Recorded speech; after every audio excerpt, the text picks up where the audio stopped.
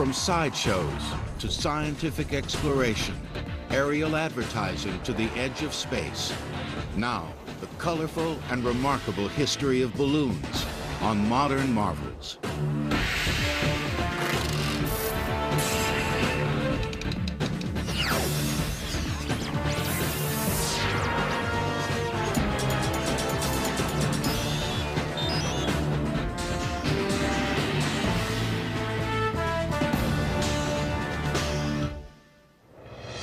The story of the balloon is filled with unbridled romance and uncanny resilience.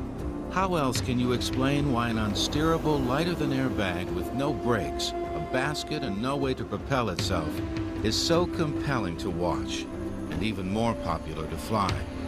Ballooning is a mystery to even balloonists themselves. Balloons are a symbol of freedom, whether they're high-altitude, long-duration gas balloons or low-altitude, short-duration hot air balloons. They defy the grip of gravity. They are unrestrained. Balloons are just air particles. They do absolutely nothing that the weather doesn't make them do. For centuries, the balloon has provided those pioneers brave enough to travel where the weather takes them, with the possibilities to exploit their dreams. The balloon is the free spirit of air travel. You go where the wind tells you to go, and so therefore the control you have over the balloon is very minimal. It's going to go wherever the wind is going. Balloons are the most natural, I think, way to fly in the air, and flying in the air is just a wonderful, wonderful thing to do. On a cold morning in March of 1999, Team Breitling was busy preparing their balloon for one of aviation's oldest dreams and ultimate challenges, to fly non-stop around the world by balloon. For more than a decade, a handful of long-distance balloonists had tried and failed to circumnavigate the globe. Forced down by the inevitable pull of Earth's gravity, fickle winds, and material failures. But the balloon has always been a public relations bonanza, and the round-the-world attempts galvanized the public's attention. A balloon is kind of a universal fun symbol, a universal adventure symbol, and everyone just loves a balloon. The adventure became a rare test of raw nerves, scientific ingenuity, and lucky breaks. This time, Breitling pilots Brian Jones and Bertrand Piccard would fly a balloon that was as tall as the Leaning Tower of Pisa and weighed as much as a fighter plane. What's interesting is that other than its size and the materials used to make it, the basic design of their balloon has remained fundamentally unchanged for more than 200 years. Man has dreamed of flying through the air for thousands of years, but it wasn't until 1783 that the Montgolfier brothers demonstrated the first balloon to rise under its own power, hot air. Since hot air is lighter than cold air, hot air held in an enclosed bag or envelope will rise. Their first balloons were made out of paper. They were not particularly the right shape because they were just learning, but they were just paper envelopes, and they would hold them over a fire, and they would fill with hot air, and when they let go of the paper, they'd fly away. Glue wasn't very available in those days, so when they had to transport the balloon, they couldn't just crumple it up in a bag as we do today with flexible fabrics. They had to assemble the balloon, and they did it with buttons and buttonholes. The first manned flight was made by Francois Pilatre de Rosier, who flew the Montgolfier's paper and cloth hot air balloon for almost 25 minutes before a fire forced him down. They did catch on fire. Part of the equipment was long poles with a sponge on the end of it. And when a spark would go up and start a fire in the envelope, they dumped the sponge in the bucket of water and put the fire out.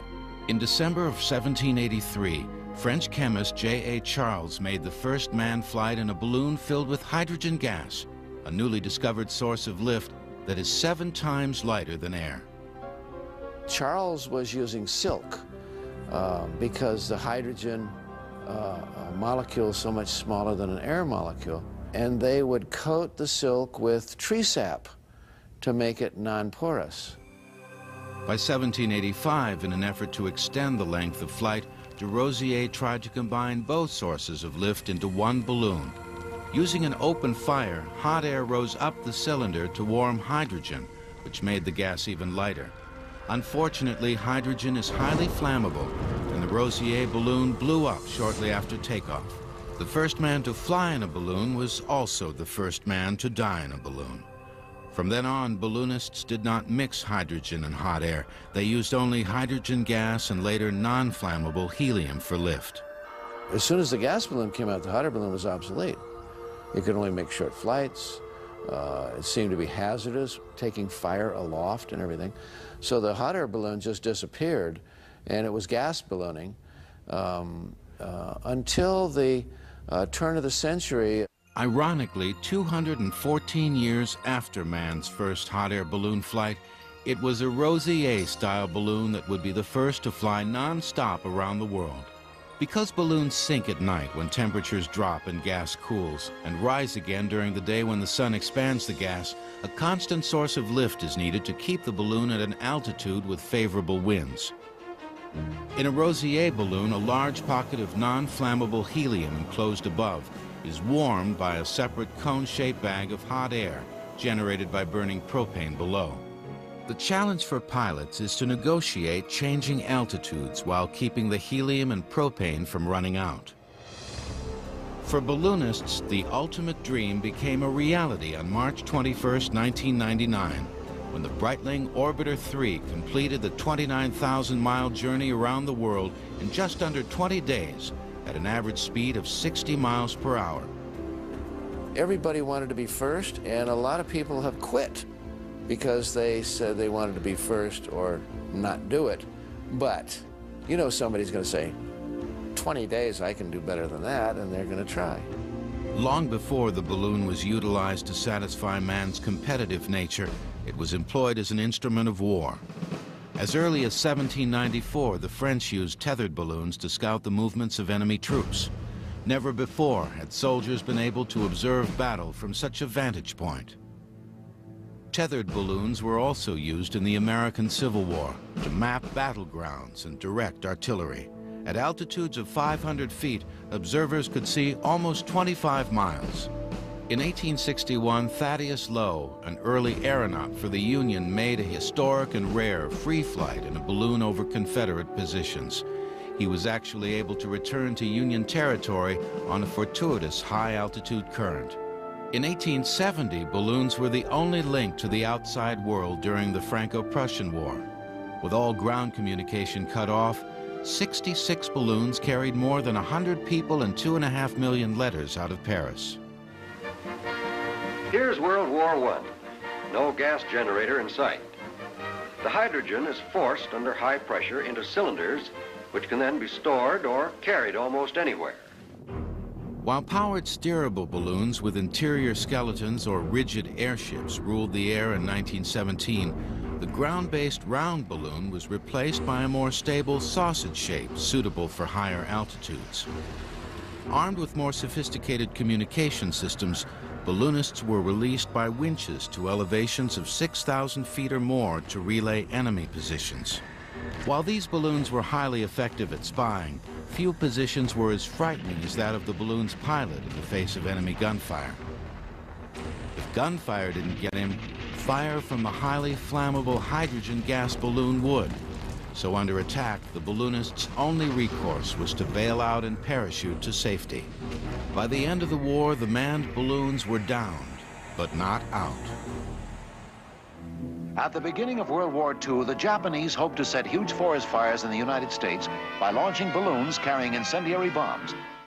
Made of paper or silk, the Japanese launched an estimated 9,000 bomb-carrying balloons.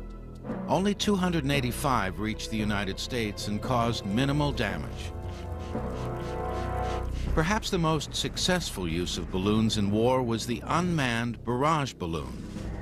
Anchored by steel cables, these 70,000 cubic foot rubberized cotton balloons formed an impenetrable aerial picket line. Instead of the cable remaining taut and possibly breaking or slipping off the wing of the plane, it pulls free, and a parachute system pulls a bomb right onto the plane. Barrage balloons were capable of flying up to 20,000 feet, forcing enemy aircraft to drop their bombs well out of range of American targets at sea. It took Team Breitling more than $18 million to circumnavigate the globe. Balloons will continue on Modern Marvels. We now return to balloons on Modern Marvels. Balloonists risked their lives for science well before they risked their lives in war. Scientists of all kinds were among the first professionals to exploit the potential of the balloon, in part to dispel popular myths of flight. People were very superstitious in those days, and they thought if you left the ground, you'd die. So they sent up a rooster, a sheep, and a duck. And they flew, they landed, they ran over to the balloon, they were all in one piece, so they said it's okay. After that, the insatiable curiosity of the scientific aeronauts changed the way we viewed the world forever. They all have their own agendas, and they all have their own goals and objectives. But the three things they have in common was smarts, guts, and iron will. In 1862, meteorologist James Glaisher and Henry Coxwell made several balloon flights above 20,000 feet.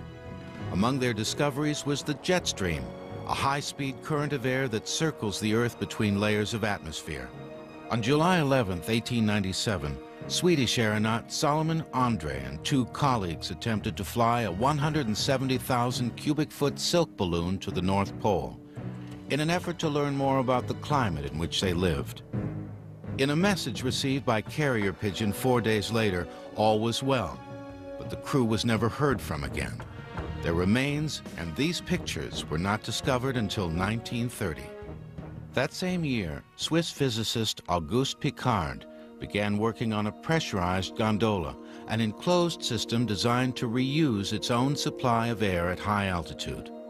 This system was the forerunner to the one used by his grandson, Bertrand Piccard, the first balloonist to fly around the world. In 1931, Auguste Piccard was interested in studying cosmic rays. To do that, he not only needed his own pressurized air supply, but he needed a balloon, a big one. The envelope was made of static-free rubberized cotton and weighed 1,600 pounds. On two occasions, the 500,000 cubic foot balloon hoisted Piccard and his aluminum gondola above 50,000 feet, almost 10 miles into the sky. I believe the New York Times had an editorial in the 30s that described the high-altitude pioneers of the 30s as Vikings of the air. And that's very much the motivation for some of these guys. They wanted to be out there on the leading edge and be the first to see these things. With bigger balloons and pressurized capsules, the sky soon became a limitless research laboratory. One of the most exciting and neglected chapters in aviation history was about to begin. The piece of hardware that was really crucial that made the 50s high-altitude balloon projects possible was the invention of new materials for balloon envelopes, specifically plastic and polyethylene. It seems quite flimsy, but it is really quite strong. And it will hold air or helium. The new plastic balloon material, which was as thin as a dry cleaning bag, was exposed to temperatures of 100 degrees below zero, as well as the direct rays of the sun. This material represented a quantum leap in scientific balloon design. Once you got into polyethylene, you had incredibly strong, incredibly light material, and you could extrude it in long gores of material that you could make a huge balloon capable of holding millions of cubic feet of helium. Larger, lighter, stronger balloons meant heavier scientific payloads and higher flights. And higher flights meant man was on his way into space. They absolutely were the first step into space. The polyethylene balloon came along at the right time because it was a very inexpensive way to gather the knowledge and the data that we needed. Man-I was an Air Force project, and the goal of the project from the very beginning was to raise a human being above 100,000 feet, 20 miles above the surface of the Earth, leave him there, bring him back down safely. But which man would they send? and who had the right stuff before we knew what the right stuff was. I was a fighter pilot, and I was an experimental test pilot, and I volunteered for every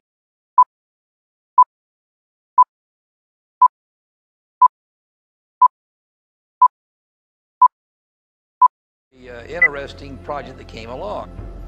The man chosen for the first man-high stratospheric balloon flight was Air Force test pilot Joe Kittinger. When I went from a supersonic F-100 to a subsonic balloon, it was quite a transition.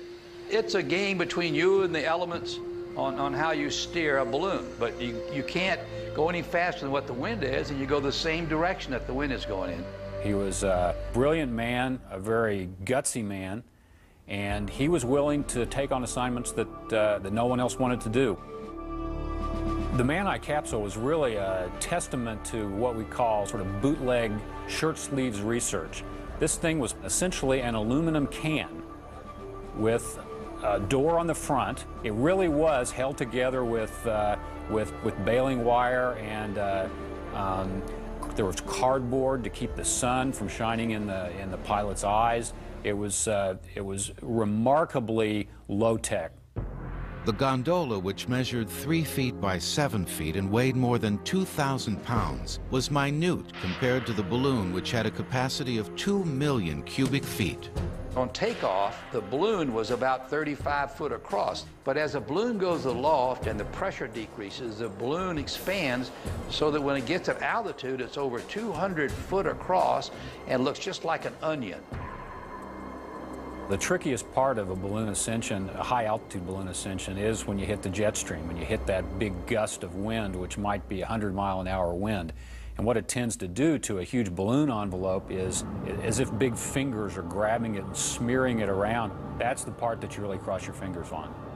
When I went up on Man-High, I had about a 40-mile-an-hour wind at 40,000 feet.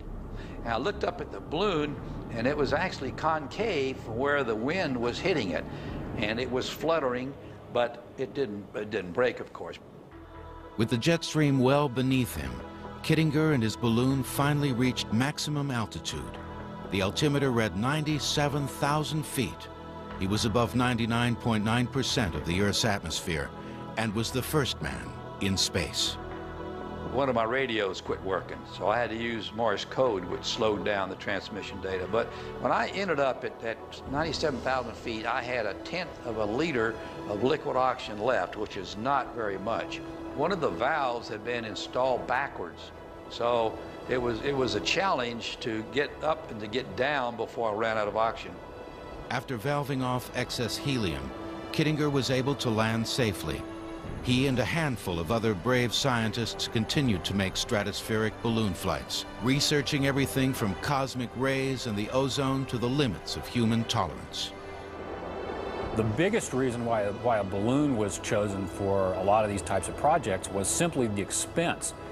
We didn't have a lot of vehicles that could get us up above 100,000 feet. Kittinger made a total of 5 balloon flights into space. In 1960, as head of Project Excelsior, he piloted a 3 million cubic foot balloon with an open gondola to a record-shattering 102,000 feet. This time, the balloon rises more than 14 miles for a jump that will test equipment and procedures for emergency re-entry from outer space. It's a long way down.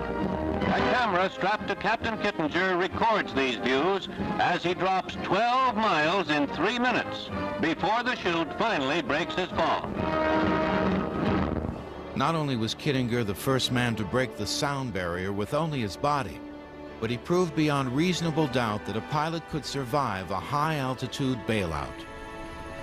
It wasn't long after that President Kennedy committed the nation to ambitious and bold goals in space.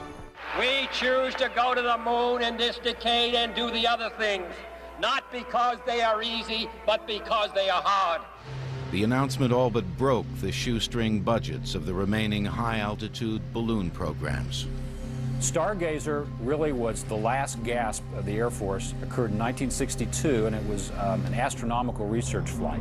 The idea was to raise a powerful telescope up into the stratosphere and essentially do astronomy above the haze and the murk and the distortion that we have in our atmosphere. It was the first chance we really had to look at the moon, to look at Mars without the distortion.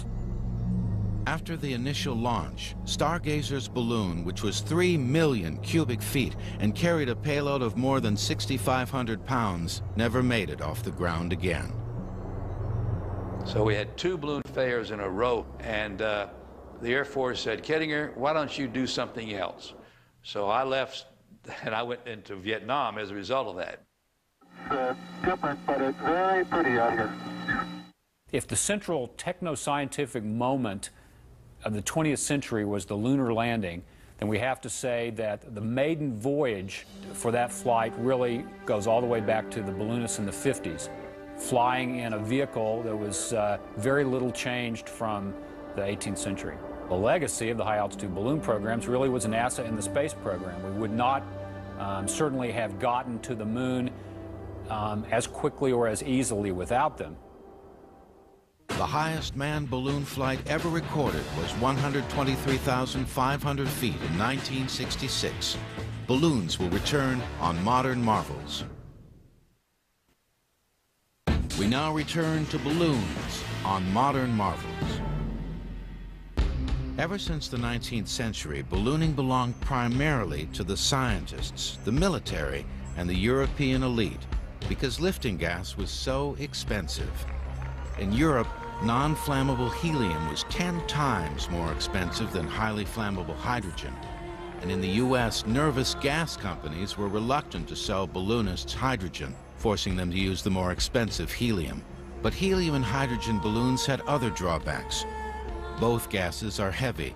They may be lighter than air once they fill the balloon, but each steel cylinder of fuel under pressure weighs about 100 pounds, which prohibits balloonists from taking a fuel supply on board. Also, the early rubberized cotton gas balloons were made of heavy material that was easily damaged. They had to be reworked and inspected inside and out for pinholes and everything else after your flight. Ed Yost changed all that by taking the hydrogen and helium out of the balloon and putting propane-heated hot air back in, more than 150 years after the Montgolfier brothers. He knew scientific balloons. He knew gas balloons. So his first balloon, his first hot air balloon, was built like a gas balloon. In 1955, Yost built a 27,000 cubic foot polyethylene prototype. The first one I made, I used white unleaded gas and the burners from plumbers' fire pots and ganged them together and got the thing inflated in the air on a string, actually a nylon line, and got some pictures. And I took the pictures back to Washington and showed the Office of Naval Research that you could get a longer flight duration and carry your fire and fuel on board. The Navy commissioned Yost to develop a new balloon that would carry one man and enough fuel for several hours. It had to be small, lightweight, reusable, and inflate quickly. Pretty soon he had the teardrop shape that we see today that every balloon manufacturer in the world uses, and there are stories about how that shape was devised by computer, by submerging rubber envelopes in water, all kinds of magic thing. But what it was just a good old cut and try. Just do it, improve it, and keep improving it until you've got what works. And the materials, the fabric, he went through the same thing. He went through all the fabrics that were available, Dacron, nylon, Orlon, plastics, arrived at nylon, through a series of experiments. The burners were a problem. I had 14 flame mounts on the fire. And when I had the whole burner exploded in the air, and I hit the ground pretty hard several times. I had a doctor in Sioux Falls named Dr. Frost. And every time he saw me coming, he said, Yost, he said, you've worn out 3 bodies already. He was a very brave man. I think he was as brave as the Montgolfiers originally. He didn't know it was going to happen. In October of 1960, Yost made the first free flight in a modern hot air balloon. He equipped with a portable propane heater, he flew for 25 minutes and landed 3 miles from where he started. More importantly, the use of propane, which was both inexpensive and readily available, put ballooning in the hands of everyday adventurers. A balloon flight fueled by propane cost about $20 as compared to $3,000 a flight for helium. The thing that makes the hot air balloon a sport today is the fact that Ed Yost figured out how to do it cheap and portable. He figured out the right materials to use, the right fuel to use, and invented a sport. I don't think Ed Yost intended the hot air balloon to be a sport. I think he intended to be exactly what it was at the time. He was fulfilling a military contract by inventing a military tool. It all turned out good. And, you know, not too many years after that, I got a lot of letters from Czechoslovakia and stuff. I sent them sketches and plans and stuff. And when that group from East Germany first made their own hot air balloon and escaped, I said, it's all worthwhile. Oh, goodness.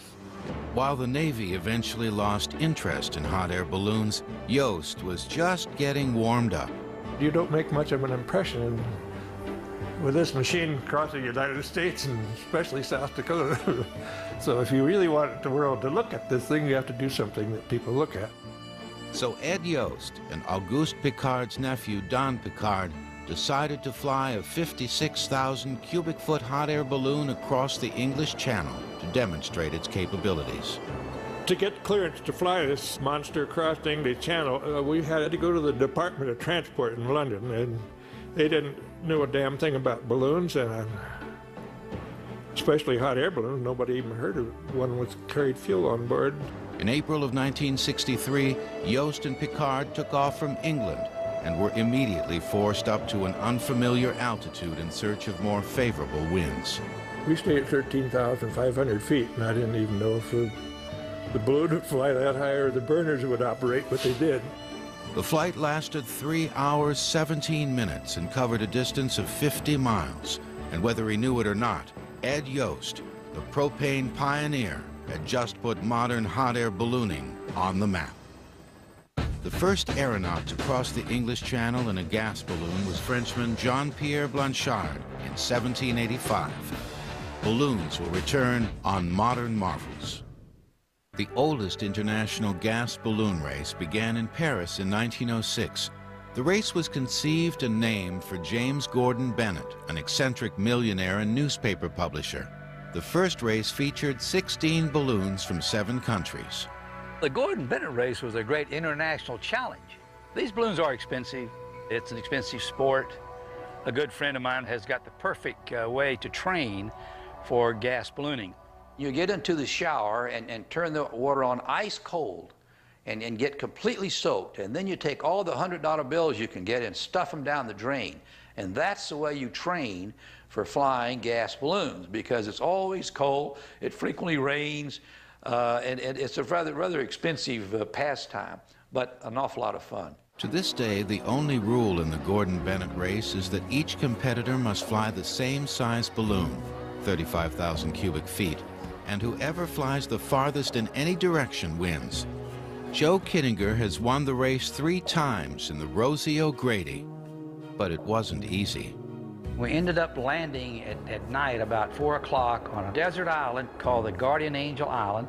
And there's no habitation on the island, and it has the highest percentage of rattlesnakes of any place in the world. But the great thing about it was we won the race. Racing is not the only challenge for competitive balloonists. There are world records in 15 different size categories for distance, duration, and altitude. Ed Yost holds many of them. Hey, I've been doing this for 50 years. I know what the hell I'm doing, I think. Ed Yost is the Babe Ruth of balloons. There's nothing he hasn't done. In October of 1976, Yost launched a 60,000 cubic foot helium balloon made of neoprene-coated nylon in a solo attempt to cross the Atlantic. He had no sponsors. He did it with his own money. He built the the entire balloon himself. He built the envelope himself. He built the car underneath it himself. The car was a sailboat, so that if he had to go down in the water, he would be in a boat. The only thing that failed during the whole flight was his alarm clock, which he bought in a drugstore. And the alarm clock was to wake him up, of course. So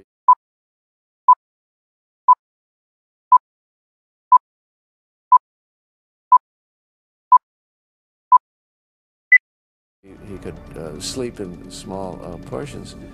And the alarm clock broke, so he repaired the alarm clock while he was in flight.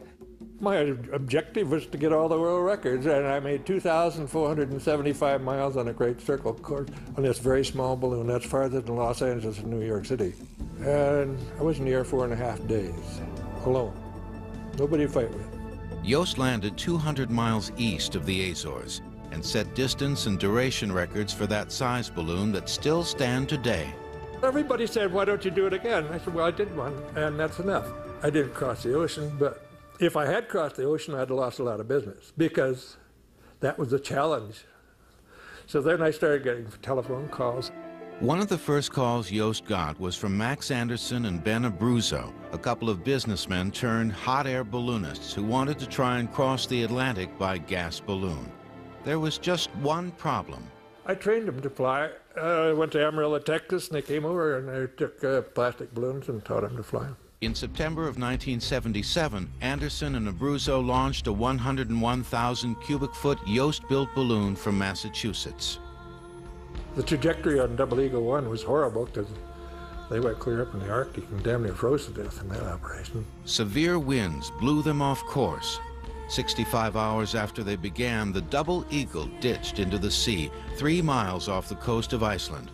Defrosting their resolve, the men decided to try it again. This time they would add another aviator, Larry Newman. The stories he told me about their flight, they were enlightening. I don't want to say they were thrilling. It was more like a horror story. But I was intrigued with the actual difficulty and the adventure of long-distance ballooning. The harsh reality of long-distance balloon flights across the Atlantic was sobering. Since 1873, there had been a total of 14 attempts and 5 deaths. The crew of the Double Eagle II had only one guarantee. I guarantee the balloon they don't pay for it until I prove at takeoff. I inflate this plane and bring it into equilibrium, hold it about 6 feet in the air and let it sit there for a half hour, and if it has any leak any place, it will come right down to the ground. I guarantee there's no leak. On August 11th, 1978, Double Eagle II, an 11-story, leak-free, 160,000 cubic foot nylon balloon, launched from Presque Isle, Maine, with no other guarantees of survival. The idea was to surf in front of a high-pressure front which would carry the balloon along on a mass of air. The balloon took off 4 hours late. So we missed being in front of it and rode essentially on the backside, like a surfer would be on the backside of a wave instead of in front of the wave. Not a great place to surf. As it turned out, we missed the stronger winds that would have averaged 40 or 50 miles an hour, and I believe we only moved about 25 miles per hour. We ought to check also. Let's go to 100% and see that we got it both. So the stress was extreme, knowing that any moment we could go in the ocean, which we almost did at one portion of the flight. The gondola, which measured 6.5 feet by 6 feet, was recycled from Double Eagle I after it was fished out of the sea near Iceland. We built a sleeping box that was insulated, which was very fortunate because of the temperatures at night. And it was filled with essentials for survival. The one unique thing about ballooning compared to any other form of flight, it's a still environment. So once the balloon moves up off the ground and it's now able to drift, any wind that was on the ground as you were standing in the gondola is gone. We've been out 118 hours now, which is about 13 hours past the longest flight in history, which was at Yost. Because the balloon is empty inside, it acts as an amplifier. And so from 20,000 feet above the ocean, you can hear things on the water. We could actually hear small objects we would drop hit the water 20,000 feet below us. Ben and I had a discussion over the ocean that maybe we would land and there wouldn't be anybody there, so we'd have to hide the gondola somewhere under some trees and go to a payphone and call and have somebody come and pick us up. Yes, the Eagle 2. Here we have a French TV and we welcome you in the French space. When we landed, there were approximately 5,000 people showed up within 10 minutes. Balloonists had been trying to cross the Atlantic for 150 years. On August 17, 1978, 6 days and 2,950 miles after launch, the crew landed in France and in the record books. In 1981, Larry Newman and Ben Abruzzo went on to successfully cross the Pacific in Double Eagle 5. That balloon was still the very basic balloon that was flown back in the 1700s. It was just a gas balloon. Now there's all these combinations, Rosiers, this, that, pressurization, et cetera, et cetera. The more things we have that are complex, the more things there are to break down. And so this was still simple technology. Simple balloon technology kept Joe Kittinger alive.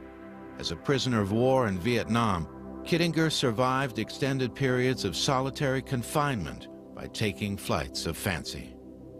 Everybody had their own little ways of entertaining themselves and keeping their minds active, and that was mine, was how to fly around the world in a balloon.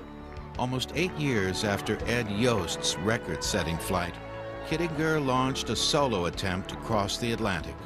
I made the balloon for him, 84,000 cubic feet, quite a bit large, about 50%. The balloon size itself was restricted to going above 22,000 feet. So that's basically where I flew. And it was cold, it was minus 20 or so degrees below zero. After flying for 3.5 freezing days, Kittinger landed in Italy, establishing a new distance record and accomplishing something that had never been done before, crossing the Atlantic in a balloon, solo. The reason why you do something like that is just for fun. If I couldn't, after the fact, get together with Sherry and have a glass of champagne or get my buddies and thank them, who'd want to do it? You do it because of people and association and friends. Today, most balloonists are in it for fun. With the advent of propane burners and nylon fabrics in the 60s, hot air ballooning has become more popular than ever. In 1964, there were 6 hot air balloons registered with the FAA. Currently, there are more than 8,500.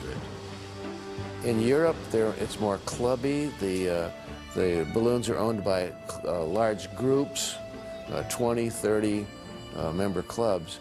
But in the United States, most hot air balloons are owned by individuals and they're flown for fun. Nothing is more spectacular or fun than the Albuquerque International Balloon Fiesta, the largest balloon event in the world. In 1972, there were just 13 balloons and 10,000 spectators in a shopping center parking lot.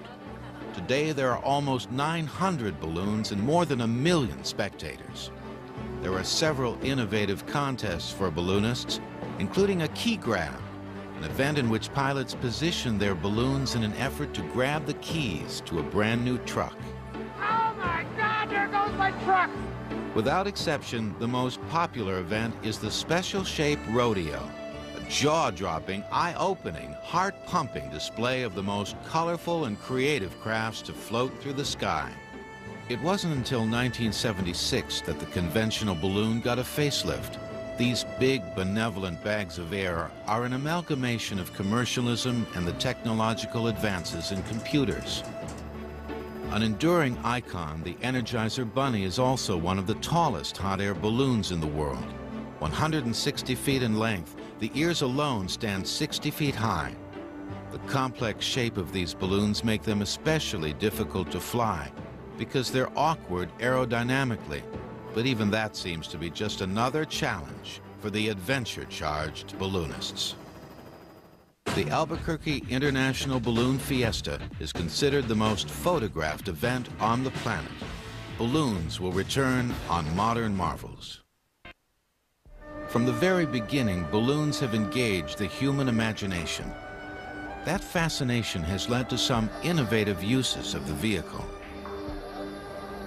A painter in France tried to use a balloon as scaffolding. In Oregon, helium-filled balloons were used to harvest trees in inaccessible areas. In 1960, the first communications balloon satellite was launched 1,000 miles into space. And in 1966, the first balloon hospital was shipped to the jungles of South Vietnam. Equipped with expandable operating rooms, the structure could be collapsed and loaded into a helicopter in less than 15 minutes. Balloons are also used by the National Weather Service, which flies 80,000 of them each year to gather up-to-the-minute atmospheric information on relative humidity, temperature, and pressure. Approximately 6 feet in diameter, the balloons fly to an altitude of 100,000 feet before bursting. Historically, balloons have never failed to reinvent themselves or attract attention. Their uncanny resilience is due in part to their simplicity. The advantage of the balloon is that it's quite simple. It doesn't involve complex moving parts. We use almost every kind of balloon design that has been conceived to date, and we've invented a few besides. NASA began sending up unmanned high-altitude balloons in the 70s, when scientists started looking at alternatives to get their experiments into space.